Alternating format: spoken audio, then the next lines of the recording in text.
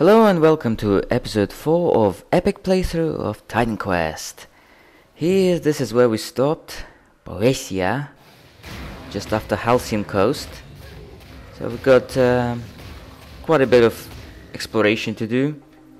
Of course I will be skipping some parts, but there will be plenty of interesting things to show you. I have no idea why it's lagging so badly there. Alright, so we've got, oh my god, that is a lot of...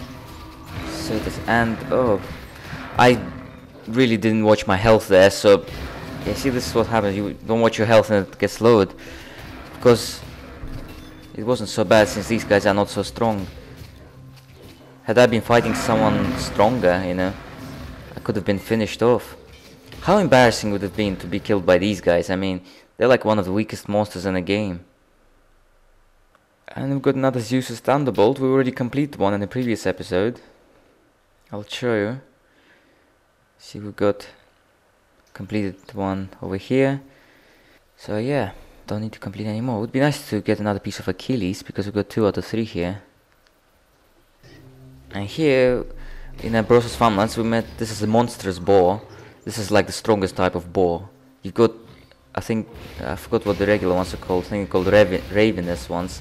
Then you got dusky boar and then the monstrous boar. And they're dropping a lot of hides here. And the monstrous boar also has 2 monster heroes in this game. They're both monstrous boars. One is Erymanthian boar and one's Caledonian boar. And both of those are from the Greek mythology. Erymanthian boar was the one Heracles had to capture for his 4th labor. And the Caledonian boar was, well, it was a pretty powerful boar as well that a lot of people had to hunt. It was part of some kind of contest. Oh my god, we've just completed the boar hide. So good defensive ability there. As a bonus. Got Hag Skin over here and Epic Pristine Plumage there, so yeah, nothing too much there. And we've got Embodiment of Heracles' Might. I think that's the first epic Heracles Might we've found so far, so got nothing to combine it with. And here I've just dropped the Outrider's Buckler from one of the centaurs. This is their monster infrequent. If you see, it's got quite nice piercing resistance, bonus attack speed, some strength and dexterity. It's generally a nice shield, nice monster rare to have, although I don't think it's any better than our current one. No, our current one is better. I think because our current one has all points to defensive mastery. Yeah, got a lot of green junk there as well, which will sell. But Outrider's Buckler is quite nice, I'll keep it. Could be useful for another character, or unless you find a very good relic, like you put Shade of Hector on it, but we're still losing on the offensive side of things, so probably not gonna change it.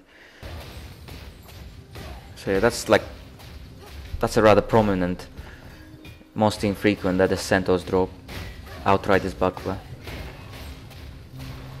Here we've got Chiron, the only centaur who doesn't attack us and gives us a side quest. And here it is. Of course, it's a useful side quest to do because it gives you 2 attribute points as a bonus. Here we are already in a cave where we have to retrieve his bow. A shrine of experience there. That's the culprit who stole his bow. She just ran away. And nothing in there. So this is the final room in here. She's got backup, of course. We can handle them. They're dealing a fair bit of damage if you notice though. I mean, they also spawn those traps. It's usually the hunters, Maynards, who do it. They usually have their name in yellow. Though, if you kill the correct huntress, then the trap that she spawned would usually die as well. Yeah, they're dealing quite a bit of damage. It kept lowering my health. I mean, I could still stand toe to toe with them. But, Right, Chiron's bow. And I have no idea how that's possible. Just gotta rearrange some stuff because the bow occupies 4 slots in a line. Right, let's return it to Chiron then. Of course, don't confuse it with the legendary stuff. I know it's in purple as well. See, we completed it here. 2 attribute points. So we recently lost quite a bit of strength when we made our torso armor exchange, so Yeah, pop a couple points for strength. But yeah, don't confuse it with legendary stuff because it's in purple as well. Hello there, good sir. How are you on this fine sunny day? They gathered a great offering to Zeus. 60 Who? sheep and goats and other livestock. That's a lot. The fires were lit. Really? They were ready to Wow. begin, and a pack of Maenads descended on them, leaving none alive. Wow, that sounds pretty grim, man. Sorry to hear that. The monsters were gone tomorrow. How many would still die from starvation? I don't know, families 100 people apart. maybe? It sounds pretty Do fucked up, these man. monsters fear no gods? It's as if they fear nothing. I know.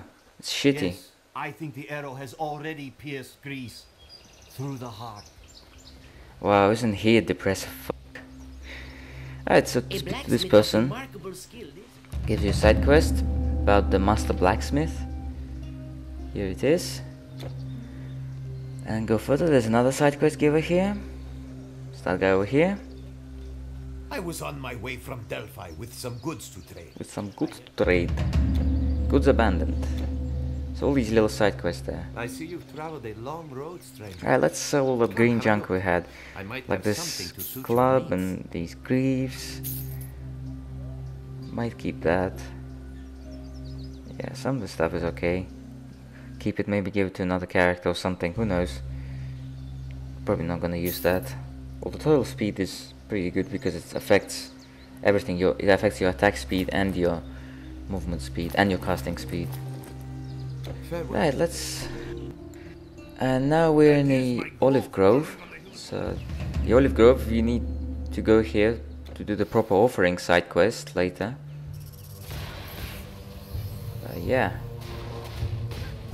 Yes, the arrow has already pierced Greece through the heart! Through the fucking heart! Pierced it! We're gonna be fighting Arachne at the end of this area. I think I've already talked about Arachne during the normal playthrough. She was this woman who was good at weaving and who had competition with Athena for who's the best weaver. And Athena won that. And then there's several versions of the story. Some say this woman hanged herself. Others say Athena turned her into a spider. So, yeah. Essentially, she's a spider woman. Alright, and we're ready to fight her. Remember that poison resistance is the main one. We've got 20%, that should suffice. I mean, it is epic difficulties, so it's fairly easy here, easier than on normal. We've got Colossus form, and look at that, we're dishing out a lot of damage already. She's not much of a challenge. See, we even stand in that poison cloud, and doesn't do that much to us. There we go. Super mega easy. Let's loot her stuff. Yeah, so, yeah, bosses in epic difficulty, of Act 1 at least, are significantly easier than on normal difficulty. That's a green bracelets. There's no way we're going to be using that since it's for mages, so that's going to go up for sale. It's going to go on the black market. It has heck loads of gold. And embodiment of Archimedes' mirror, we already had one over here. So combine it. Just got the third piece needed to complete it. Although Archimedes' mirror is not among the best relics for shields, I think. I like Shade of Hector the most. Sacred Olive Branch, so that's a quest item for the proper offering. And now, this is part just after the olive grove, so see, that's where the olive grove was up there. And don't forget to just turn off the road here for the goods abandoned side quest. All you have to do is just kill all these guys, all these undead. They're pretty easy. Festering zombies and stuff. And these captains always have earth enchantment. And earth enchantment also spreads to nearby allies, so they can be quite dangerous if they're in a pack, because then they enchant all their allies. So make sure to kill them first, you know, if you see them. Alright, and after you've taken care of all the undead and picked up some of this stuff around here, you just approach these chests and the quest gets updated. Well, completed. There we go, completed the side quest. And you can help yourself. Of course, there's nothing that good here. It's just primitive chests, really. I just want to show here, we've got a bat monster hero here, Leatherwing. There's It's pretty easy. I mean, it's nothing to be heroic about. It's not really a hero. It's just a bat that looks bright, you know, flashy like a neon light. And this guy is stuck here in midair. Thanks for your demon's blood. Epic demon's blood. Here we go. That's the first one we found. And the epic demon's blood in general is a very good monster charm to have, since it gives vitality resistance. And it's a pretty rare resistance to have. Gladly, though, demon's blood drops in every act. There's a monster in every act of the game that drops it. So, yeah, just gotta know who to farm. And we'll stop around here. We have to go through the swamps to get to Delphi, which we'll do in the next episode. So, yeah, see you guys later. Bye bye.